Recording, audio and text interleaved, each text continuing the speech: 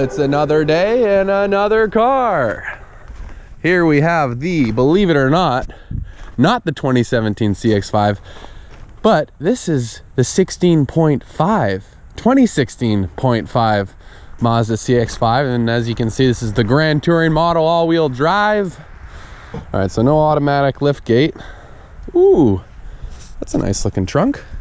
So I've decided to test out the trunk space immediately because I got to go to the recycling store. Hey, that fits. And take, or not the recycling store, but I got to go to the recycle and take some stuff there. All right, decent amount of room. So as you can see, I mean, this definitely looks like your typical Mazda CX5 you see on the road. With the Grand Touring, you're going to get a little bit of different trim options.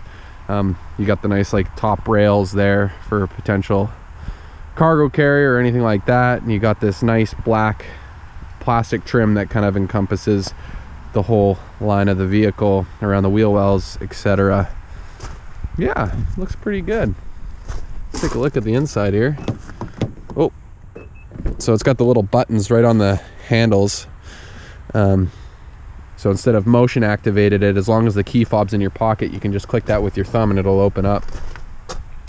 Oh yeah, just love Mazda interiors. Got a nice sunroof here. Yeah, nice looking leather, perforated leather. It's all black, stitching is black. It's a very black interior.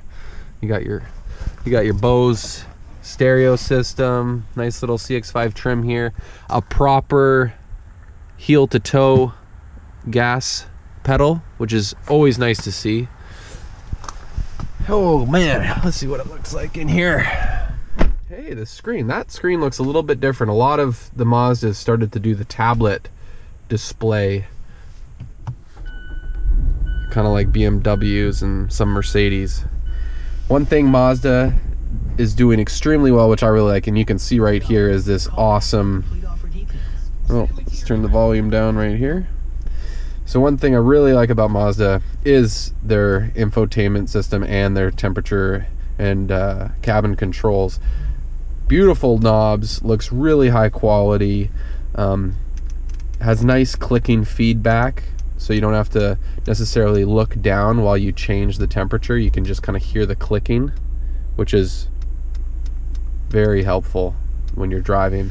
And everything is very easy to find, easy to just get your temperature exactly how you want it. You got nice 3-setting heated seats up front. And then this is how you control your infotainment system with the home button, music button, nav button, favorites, and back. And this will be your selecting and your volume control. So let's take a look here. So let's click the home button. So once again, here's Mazda's menu for all their infotainment systems look like this, with just the settings right here. So you know, you can click on your music, you can go through your channel list. It looks very simple. It's definitely yeah, it doesn't look incredible by any stretch, but it's simple, and as soon as you get to know this system, it's going to be very easy to get through your channels, get exactly what you want to play. And the knob right in here is just really easy to use with this system. So I've always really enjoyed that. But other than that, I mean, yeah. In your cluster here, you got your RPM, which is nice, your speed, both in kilometers and miles. Then your trip will just be down in that little screen down here. And then this is the nice screen that you can change your info through.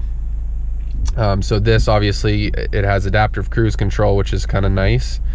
You know, your miles per gallon, distance to empty, and you can usually cycle through just all the goodies that you want to know while driving. Yeah, well, this looks good. I'm excited to drive it, and let's see how it tests.